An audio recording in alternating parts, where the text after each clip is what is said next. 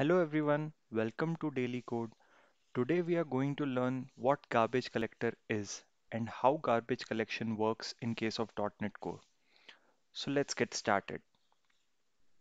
First, let us go through the fundamentals of garbage collection. The garbage collector acts as the automatic memory manager.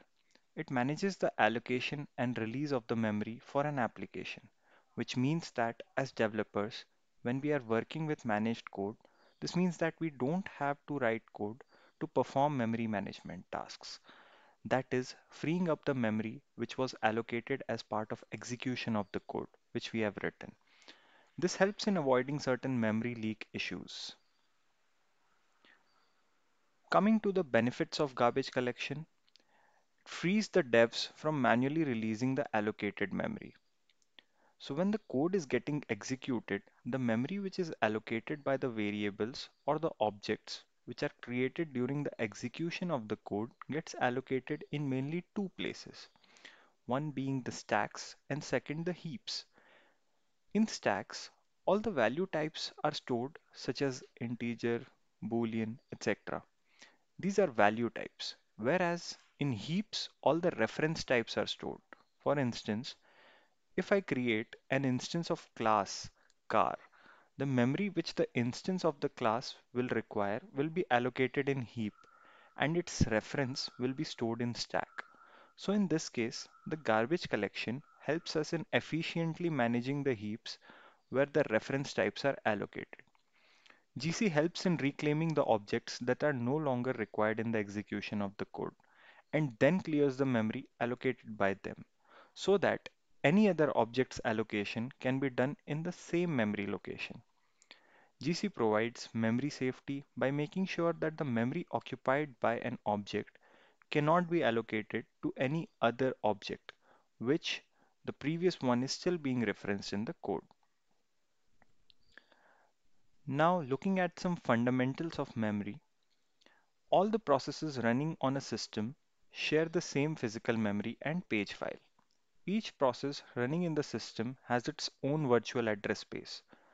As an application developer, we usually deal with the virtual address space and never actually manipulate the physical memory space. The garbage collector allocates and frees the virtual memory on the managed heap. Virtual memory can be in three states: free, reserved, and committed. First, the free state. A block of memory without any reference and is free for allocation is in free state. Second, the reserved state. It is any memory space which is currently being used by some process and cannot be allocated by another process until this is committed. And thirdly, the committed state is the block of memory which is assigned to the physical storage.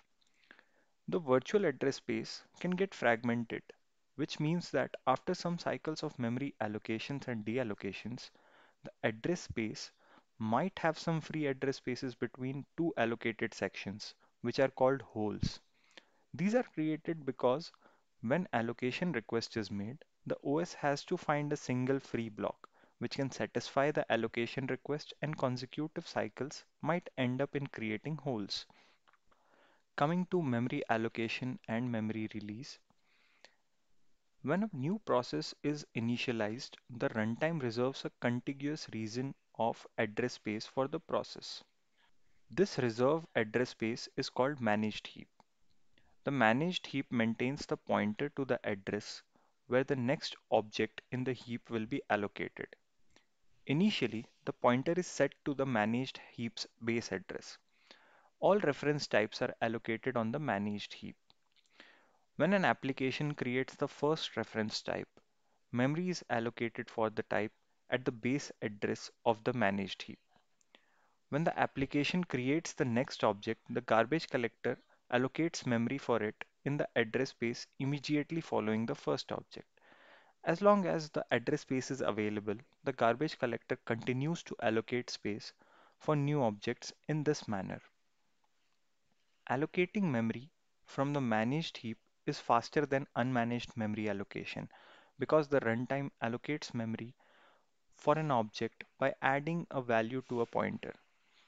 It's almost as fast as allocating memory from the stack.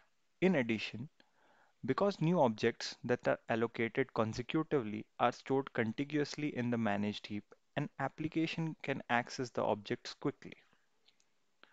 Coming to the memory release, the garbage collector's optimizing engine determines the best time to perform collection based on the allocations being made.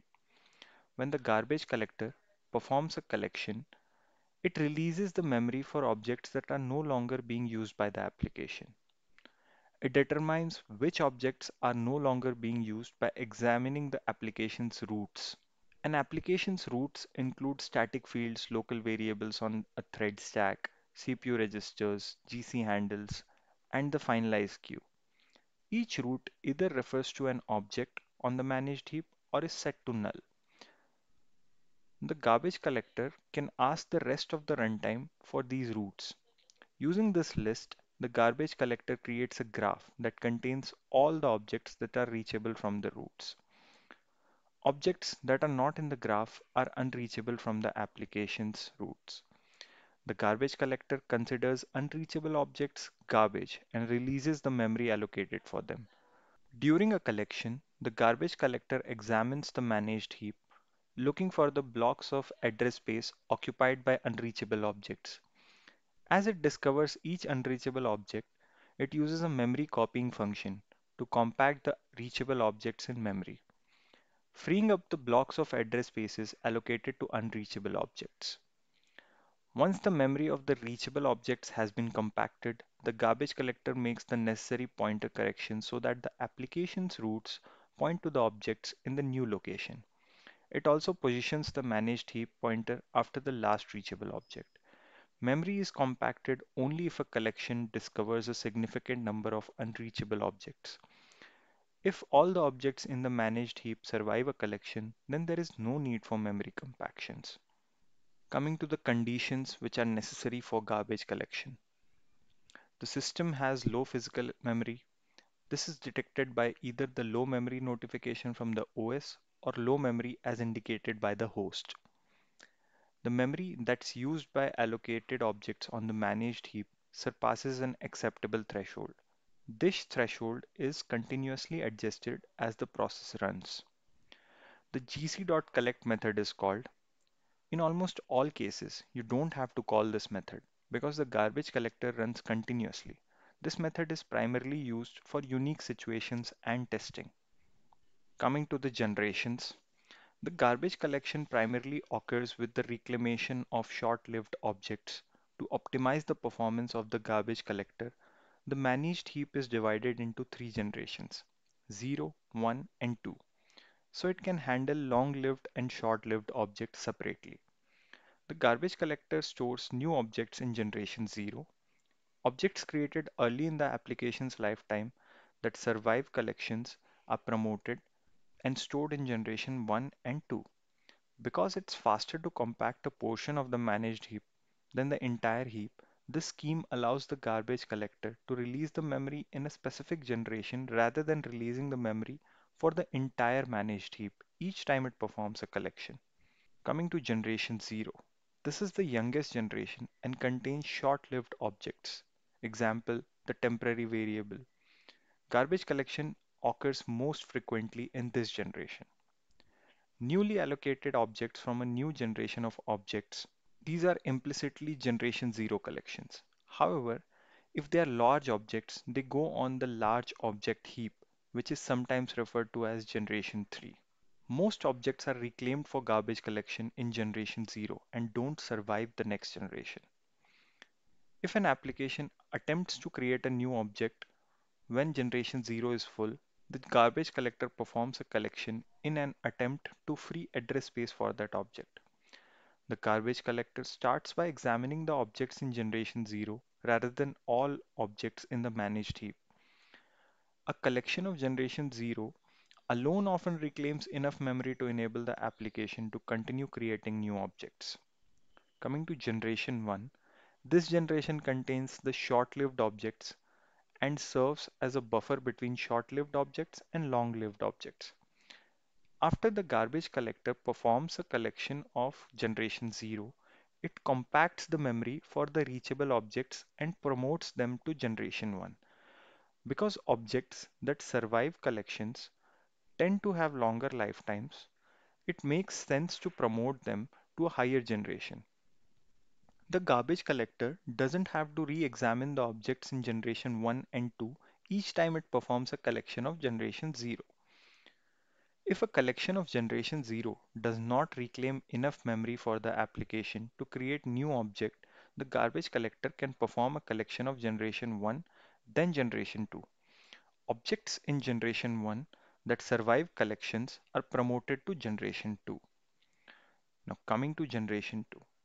This generation contains long-lived objects. Example, an object in a server application that contains static data that's live for the duration of the process.